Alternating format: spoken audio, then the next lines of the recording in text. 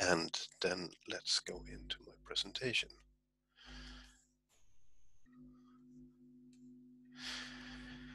Let's see. It's always a bit of setup before you get started. So I've said that. Welcome. I'm really looking forward to this year and seeing you manage the courses. I hope you will do well. I think you will do well. And given the circumstances, I know that you are going to have to work a bit harder than usual, but I know that you're up to the task. We'll just have to make do with the best we can with given the situation. So a few words about me. Michael Svanberg, I'm the program manager, which means that I am, if you have any questions about the program, the courses, or need help in getting in touch with a teacher or whatever, then I'm your go-to person. Ultimately, I'm responsible for putting together the program, selecting which courses should be part of the program and which courses should be elective and so on. And I talk to different industry partners and make sure that I anchor the contents of the program so that it's the best program possible for what they need and what I think you need. My research, whenever I'm doing research, is in the area of software architectures, or that's where I want to be at least. I do software architectures and I do a bit of requirements engineering and software use, and it all sort of fits together in that I do empirical research methods, and I use those to evaluate different alternatives in terms of software architectures and requirements and so on. My latest pet projects are about software architecture reconstruction, how to take an existing piece of code, a large piece of code, and then automatically reconstruct some sort of architecture based on that. So that's what I do in my spare time. The program, Master's Program in Software Engineering. Sounds nice, doesn't it? 4 semesters. You're starting the first one now, where you will be taking 2 courses in parallel. And the program is always that you take 2 courses in parallel for half the semester, and then those are done, and then you take 2 new courses for the second half of the semester. So up until October sometime, October, November, thereabouts, you'll be taking 2 courses, Seminar Series in Software Engineering and Agile and Lean Software Development. Seminar Series started already yesterday, I think. And I think Agile and Lean starts on Thursday, tomorrow. No, the day after tomorrow. They're all online this year, for the first semester at least. And then after October, November, thereabouts, you're done with those courses. If there are any exams and so on, you take them there, and then you move on to the next pair of courses, the Requirements Engineering course and the Software Architecture and Quality course.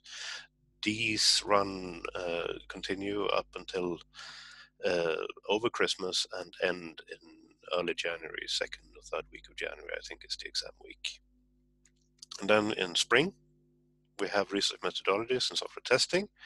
And then for the second half of the spring, from March and onwards, I think, it's software metrics, and then you have a choice between decision support systems, mathematical statistics, and social sustainability in product and service development. So you take the one mandatory course, software metrics, for the second half of the spring semester, and then you pick one of those electives. Next year, if we are planning that far ahead, it's one mandatory course during the first study period, first half of the autumn semester, evolution and maintenance project, and then your choice among a couple of electives. And for the second half of the autumn semester, it's the software quality management is a mandatory course, and then again a few elective courses to pick from. And the spring of 2022, you'll be doing your master thesis, and then you're set and ready to go out and work in this wonderful profession. This year, as you've noticed, things are different. So during this autumn, all of these courses that we offer, the first 4 courses, will be distance courses. So you'll be able to take them wherever you are. If you already are in Sweden, that's fine and that's wonderful. I hope we'll be able to meet sometime. If you're not here already, I know, for example, that a lot of you had troubles getting the visa in time, which is normal.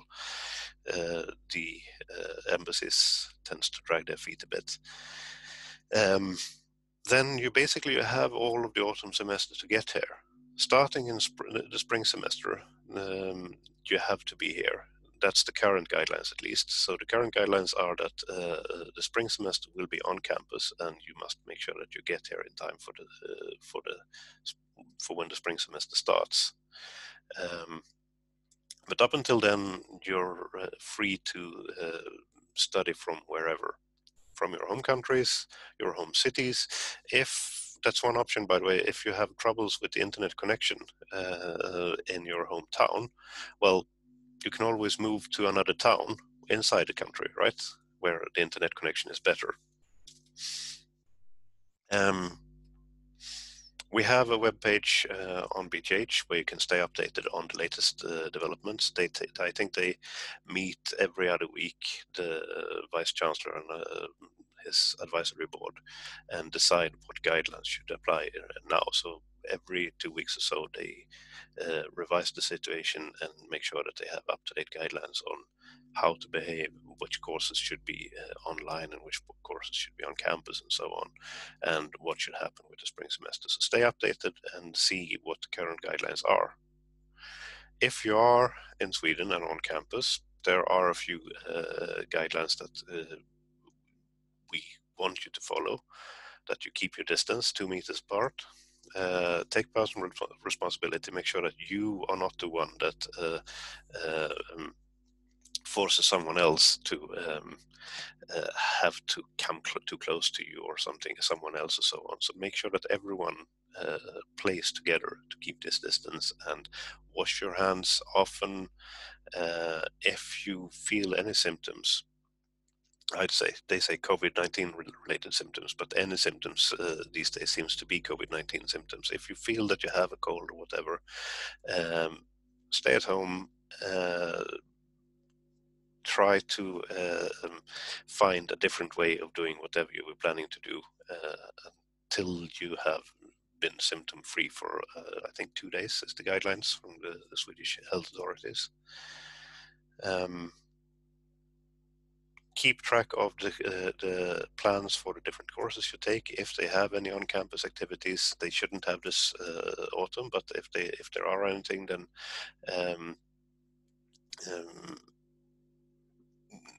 follow those things and make sure that you see you're on campus if needed, and if not, then well, you might be there to use the library, for example, or the group rooms in the library. But even so, try to take responsibility, keep your distance, and wash your hands.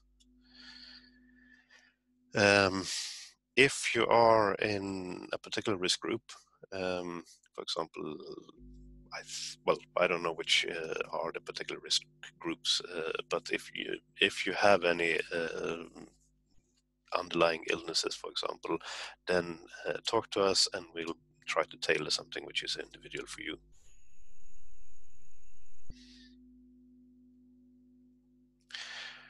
Right. That's so much about the current situation. Now, the student portal, that's the most important web page where you will be going to. All the information, all the aids that you may need is accessed via the student portal.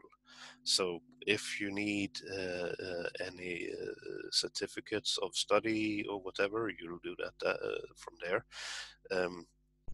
Where to find access to the course pages, Canvas, you do that via the student portal. If you want any apply for a deferment of studies or whatever, you do that via the student portal. So just anything you may need is accessed via the student portal. There's plenty of information about other facilities as well. So if you want to have find out how to get in contact with our IT service department or the library, whatever, go to the student portal. There are links there. So that's your starting page. This is where you register for courses as well. So um, it's a bit of a weird system, but even though you've been admitted to the program, you are still being ahead of every study period. You're being offered a place on each course, and you have to go in and say that you accept that place on that course within the program.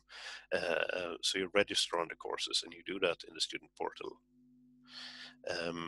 And only when you've done that, you'll get added to the course home pages on Canvas, so you can follow along with assignments and everything.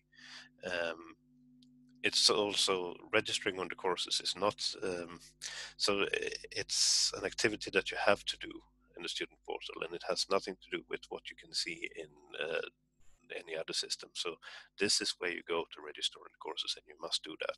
So if you haven't already registered on the Seminar Series course and the Agile and Lean course, then go into the student portal and make sure that you do that as soon as possible. Canvas is our learning management platform.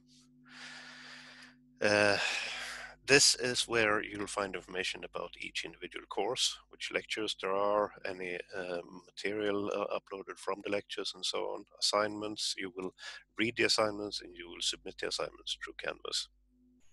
There's also a program homepage, so as one of the courses, or in the same way as all the other courses, there's also a webpage for the program as a whole, where you'll find a bit more overarching information.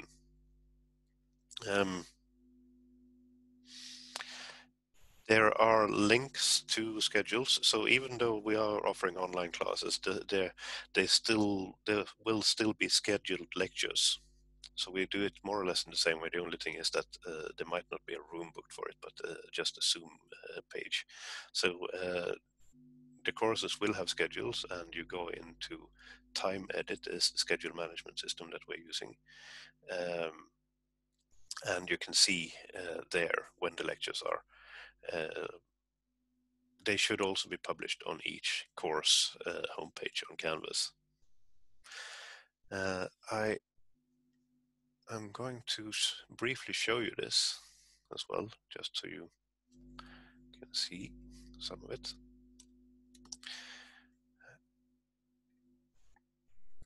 So this is the program homepage,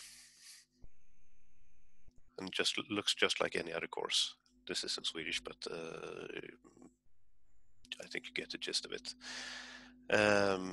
Announcements that I make, I use the discussion page quite a bit. I don't want to spam you with announcements for every little thing, so I use the discussions to muse about things in software engineering, or if I have announcements about job openings, so whatever, I'll put them there.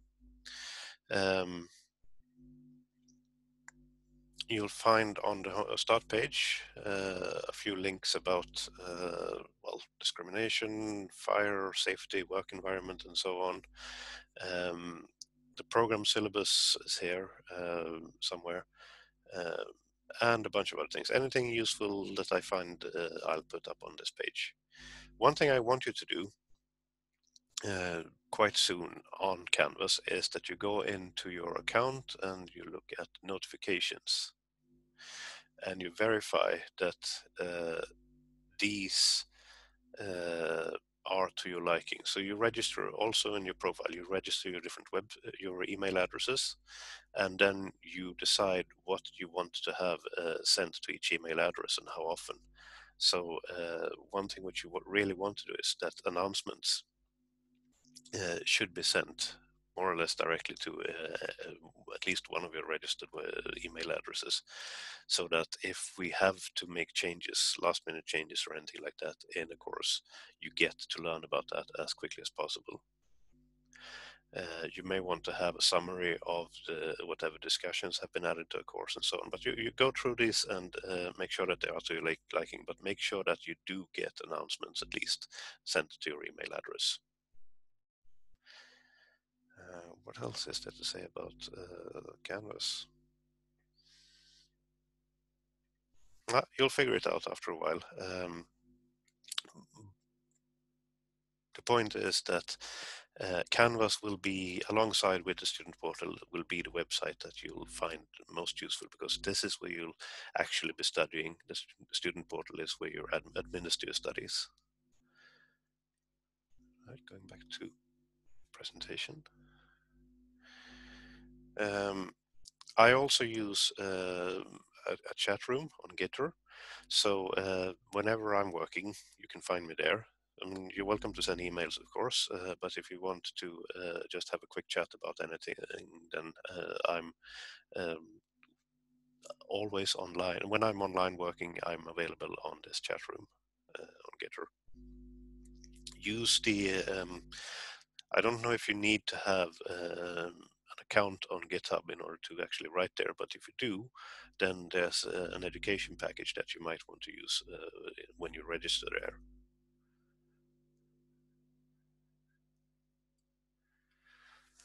So, practical things. First of all, as I've talked about already, this is important, so I'll say it again. When you want to participate in a course, you have to register on it. You do that on the student portal. This is in order to participate in teaching, access the Canvas page, and so on. And also important, in order to participate in an examination, if it's a written exam or if it's any assignment or so on, you have to be registered on the course. And that's, again, something that you do on the student portal. So that's the first thing that you have to do for a course, is to make sure that you're registered on the course. You can also, if you don't pass the course the first year, you can re-register for the next year, but you still do that on the student portal. So 3 weeks into the course, up to 3 weeks into the course, we are mandated to have a roll call for statistical purposes. And if you're a Swedish student, that's how we get paid from the government and so on, is that to make sure that you didn't just register, you actually registered with the intention of actually taking the course. So we have to have a roll call within the course, within 3 weeks of the course starting. Can be done different ways. So each course manager decides by themselves how they want to do this. Sometimes it's as simple as post a message on the discussion board. Sometimes it is a particular assignment that is offered early on in the course, and you have to submit that assignment. You don't necessarily have to pass the assignment, because the point is to make sure that we see who is active in the course, not who is actually successful in the course. So if you submit those assignments that they say this assignment is the 3 week roll call, that should be sufficient for the 3 week roll call. It's obviously not sufficient to pass the course, but that's another story. Since we are doing this online this year, there'll be a lot of lecturing online, and the headset is very useful because it makes it so much easier to hear what we say. And if you sit in a noisy environment and you really want a headset with a microphone as well, camera, so that you can interact with the teachers and we can see you. There is updated guidelines. I'll be posting them on the Canvas page soon about code of conduct in Zoom meetings. And one of the things that they recommend there is that whenever possible, have the camera on so that we can see you when we teach. It's so much easier than just looking at the list of names and see who's actually following along and who understands what we say and who looks puzzled and so on. So if you can, it is recommended that you have the video on when you attend lectures. All times are of course given in Swedish time. So when you look at the schedule and they say 10 o'clock, for example, it's 10 o'clock Swedish time or Central European time. So you'll have to translate that to wherever you are in the world. I would guess that if you go into time edit and export the schedule there, you export it to an ICS file, and then you import that into your own personal calendar. I would guess that that would translate the times to your local time, but I haven't, of course, tried this. But when we say a time, it is going to be Swedish time, so be aware of that. You will probably not notice this very much during online lectures, but there's also a weird tradition here in Sweden that when we say that the lecture starts at 10 o'clock, it actually means 10:15. And if we mean 10 o'clock, we will say 10 sharp. So that might not be very significant during the autumn, but when spring comes and you're here and you see the schedule and it says that there's a lecture between 10 and 12, it actually means 10:15. That means that the lecture starts at 10:15, but it also means that you should be in the classroom and ready to start the lecture from 10 o'clock sharp. There's a long story to this about why it is like that, but the bottom line is, if we say 10 o'clock, it's, well, as I say, you're supposed to be there at 10 and the lecture starts at 10:15.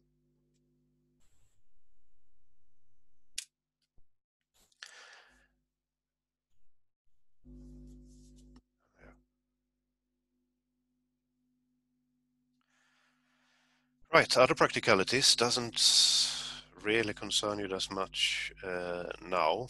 It will in spring, um, but I'll put it up here and publish it afterwards anyway, just so we have it all in one place. There's a BTH card, your access card basically. You get that in the reception, I think, the campus reception. And you use this card in order to get into the buildings. It's a key card. You use it as an identity card at campus. If there's are written examinations, you use it to ID that you're a student and so on. If you join the student union, they use it in the same way. And if you use our printers, then you use that to this card to start your printouts. And it's also the library card and so on. Examinations. This actually does concern you. So participate in exams, written exams. You need, again, to sign up for that exam. So in the student portal, a couple of weeks before the exam is scheduled, there will be an opening on the student portal saying that, well, now it's time to register for this and that exam, and then you have to do that in order to participate in the exam. That's because all the exam invigilators and so on is planned based on how many have actually signed up for the exam. So how many rooms do we need? How many exams should we print, if it's printed, or if how many computers do we need, and so on. So all of that is decided on or planned based on how many have signed up. So if you want to participate in the exam of a course, you need to sign up for it. Every course has a syllabus. There's a course syllabus that decides and regulates what the course is about, what are the learning outcomes of that course, what are the different exercises in the course, what are the books that are required for this course, and so on. So all of this is the official legal requirement for each course, that there should be this brief describing the contents of that course. In the same way, there's a program syllabus. So the program syllabus you can access via the program homepage on Canvas, and the course syllabi should be available through each course, and they are also searchable, I would guess, through the student portal. So if you're interested in a course and want to see what it's all about, then you look at the course syllabus. When you start a course, you check the course syllabus and you make sure that, well, this is what I'm supposed to be learning in this course. And in the end, you should be able to take this course syllabus and more or less use it as a checklist. Have I learned what they promised me? So these documents are the important guiding documents for each course and each program. There are course evaluations and program evaluations ever so often. Basically questionnaires that you fill in. The course evaluations are questionnaires that you fill in after you've taken a course, and the program evaluations are at, I think, according to a yearly schedule, again, a questionnaire. Please do answer these questionnaires.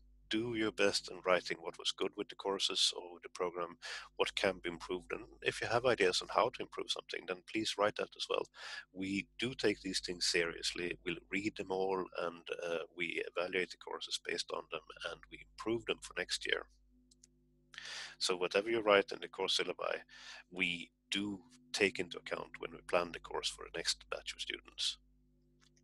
Obviously, if there is anything that you think can be improved already in one setting of the course, then raise the issue, talk to the teachers, and see if you can't improve it already in the sitting course. This can be, for example, that, well, these lectures are too long, or these lectures are too short, or we would like more information about this or that, or these assignments are not time-wise aligned with when we teach about the things. So you might have an assignment submission before the lecture has been, and then talk to the teachers, and quite often we're able to accommodate you. We want to give the best possible courses, and these are our tools to get as much information as possible out of you on how we teach. So on campus, there's a wireless network, the EduRoam. You get, again, via the student portal, you get information how to access that. And if you are in Karlskrona and you have a car, then you need to have a parking permit, and you pick that up in the university reception. And there's a lot of different functions that at the university available. If you go to the student portal, again, there's a page that lists all of these and a few more, I think. Some which might be of more interest to you is the student health service. So they are really good at helping you. So especially when you come to Sweden, if you have any ailments, medical emergencies, whatever, you will talk to them and they can point you in the right direction. Dentist, emergency dentist, for example. This year, I suspect that the therapists will have a bit more to do. So if you are feeling stressed about the studies or depressed about whatever, then they are there and ready to be used by you. If you have different disabilities, for example, if you have dyslexia or something like that, or attention disorder, whatever, we also have a coordinator for that, so that you can perhaps get extra time during exams or whatever, so that you have as good a possibilities as possible to succeed in your studies. The IT help desk will help you with any problems related to your student account or your email account or whatever. The library, of course, will help you with finding course literature and research articles or whatever you like to, whatever you want.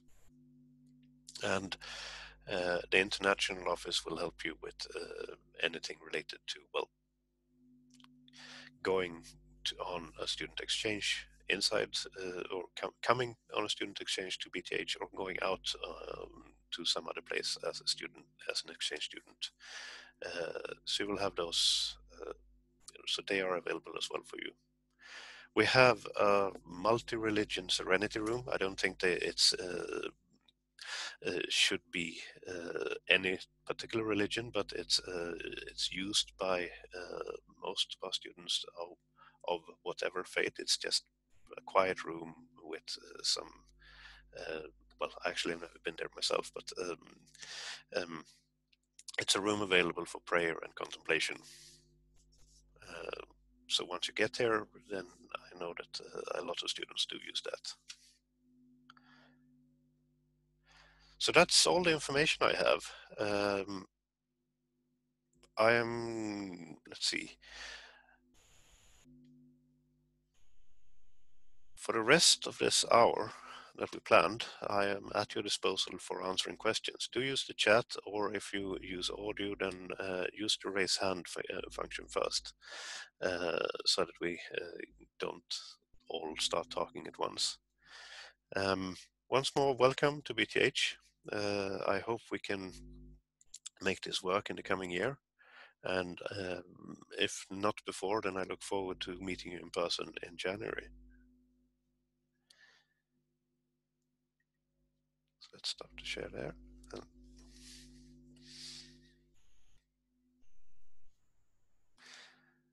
I will keep the recording on for a while longer, in case you have any pertinent questions that are interesting for those that weren't able to join us today. And then I'll have a few minutes afterwards, after I stop the recording, where I'll answer questions that you might not be comfortable to ask during the recording. So, now the floor is yours.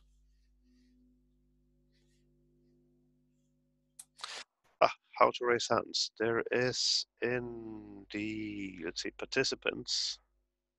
So if you go into participants and there is a more button that should have somewhere a raise hand symbol, I think. Or is it at the bottom?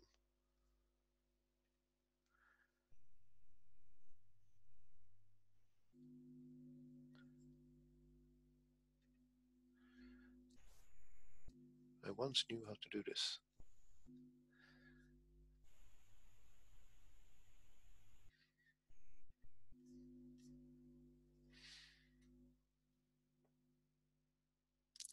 Please do connect and let's talk. Hi, I'm Azhar Rahi. I'm from Pakistan, Hello and and welcome. I had, yeah, thank you. Actually, I had a question related to courses. As I can see that there are elective courses which we can do, which we can take in, I think, second and third semester. And Yes. I can see that there are some subjects which are of my interest, especially in the third semester.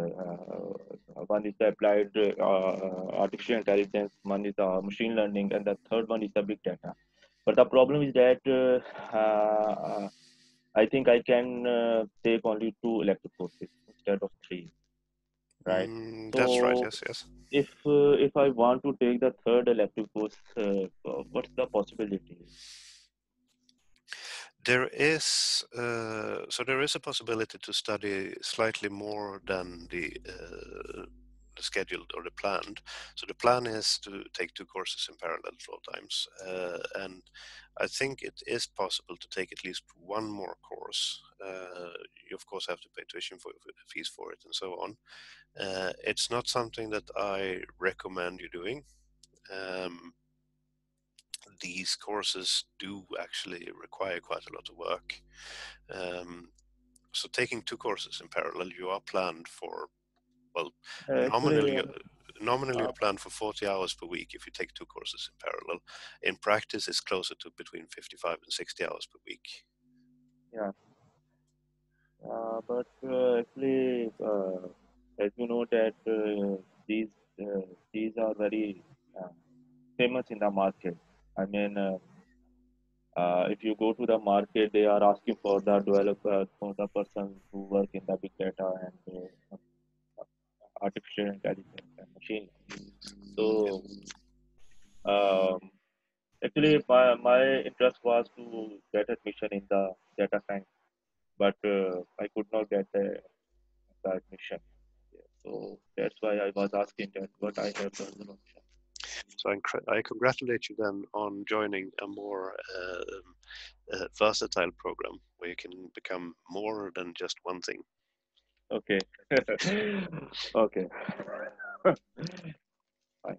So I see the predicament that of course there might be more courses that are interesting than are it's possible for you to take within one study period, and as I say, there is a certain amount of leeway, but I would suggest that you, for the first semester at least, feel the waters, work according to plan, and Mhm. you will notice that there isn't that much of a leeway to take on more courses. So Okay, um, let's say if I do not feel any interest in the subject after the first semester, so then can I change the course to some other, I mean, like computer science or some other? uh, good question. I would, and I don't have the clear answer on this, but I would think that since the programs this year are, all of our programs are full, in the sense that we take on as many applicants that we have places, and we have actually a few reserves as well. Okay, That would mean that if you want to swap to a different program, you would have to basically get at the end of the line. okay, okay, So it's not as simple as just pushing you over to a different program as you think. You have to apply, of course, and if you get accepted, you get accepted in some sort of order based on time of application and your grades and so on.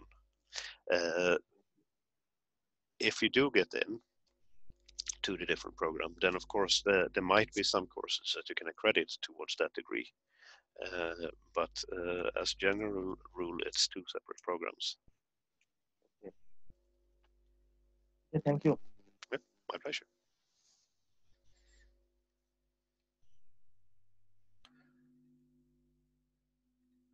And I'm still looking for this raise hand feature. There used to be a raise hand feature, at least. I can't really find it anymore.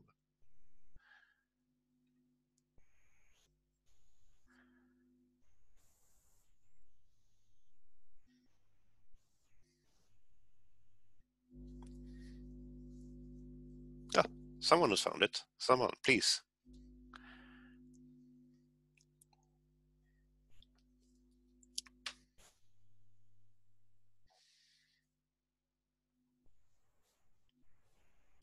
So you had a question there, someone, or?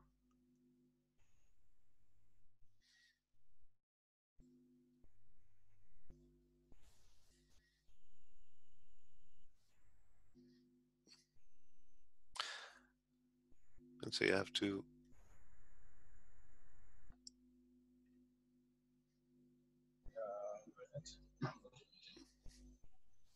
Can you hear me now? Now I can hear you. Yes. Yes. Is it the library? It's open. Today I'm going to Calcicrona, so I don't know if it's open or not. The library is Uh, open. Yes. it's open. So Yes. okay, yeah, yeah. Thank you very much. And the campus also it's open. Yes, it's normal weekdays. It's open, and once you get your student card, you can access the campus on your own as well, even during off Okay. hours. Yeah. So I can today or tomorrow make the card in campus. You should be able to do that. Yes. You Okay. do Thank you. once you do get to BTH, you go to the reception, Okay. which is in the round building that looks like a giant bathtub, and they can help you with sorting the card out for you there. Okay. Yeah. Thank you.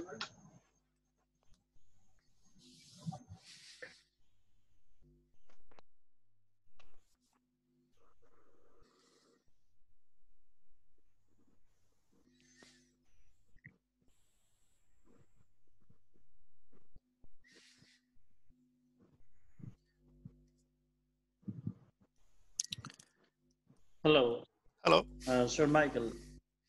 Uh, Here is Kamarzaman from Pakistan, one of your BTS scholarship holder candidate. Oh, So I have welcome. a question. My visa is in process right now, and it will take a time.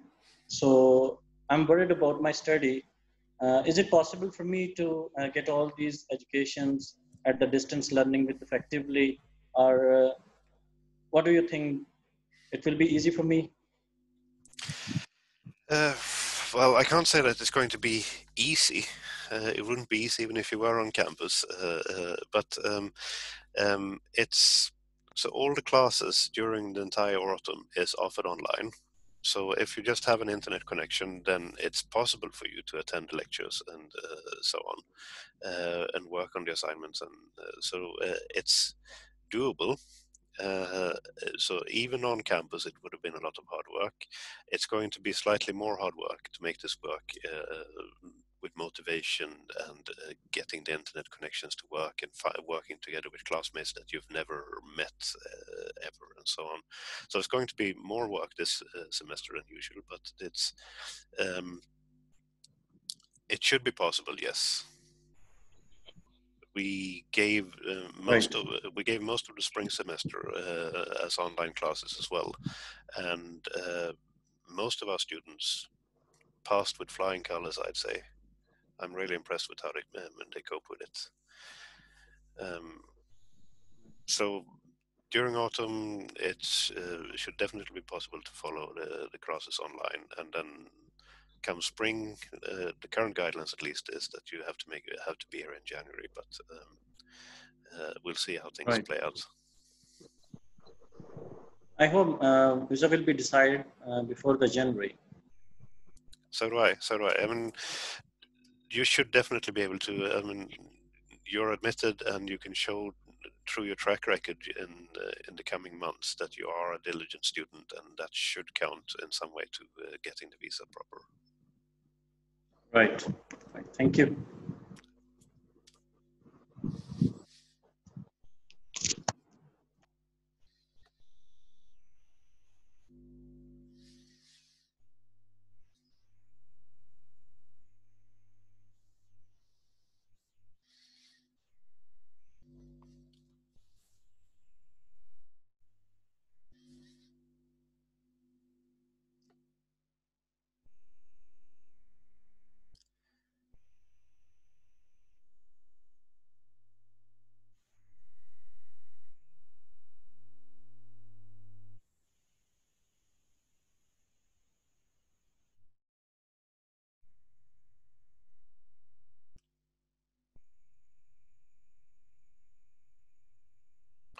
Okay, so I'll stop the recording now and open the floor to any questions that you didn't want recorded.